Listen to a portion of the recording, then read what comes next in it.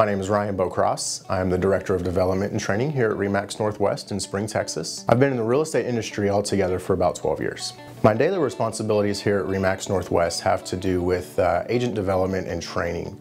I do practice real estate, but the majority of my time here at the office is spent working with the agents to help them become better at what they do. RPR has really been a key to that because newer agents have been able to learn more about areas, attain data that otherwise may be something that's acquired with years of experience. And so being able to use RPR and the data that's provided specifically when it comes to market trends and neighborhood information, the newer agents are able to increase their knowledge on an area, whereas it would normally probably take years of experience to understand certain areas and the trends that are going on in those areas. My favorite feature of RPR has to be the availability of data. You would have to run numerous reports through the MLS in order to attain the same amount of data that one report will give you in RPR, or visit other data repositories.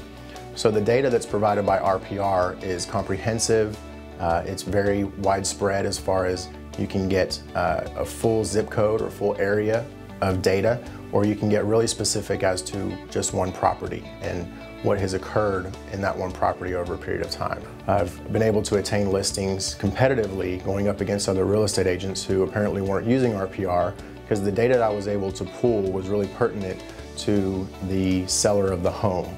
And I attained that listing because I was able to give more information about neighborhood trends and information that the seller thought was very important when it came to the pricing of their home and the amount of time that the home was going to spend on the market.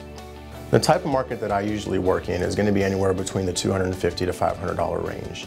And most of those sellers, most of those clients are going to be a little bit more analytical. And so what RPR has done for me is given me more data to provide those clients who are a little bit more analytical. Typically they're professionals and they want to see numbers to support and to back the information that I'm bringing forward whenever I suggest either a purchase price or a sales price on a home.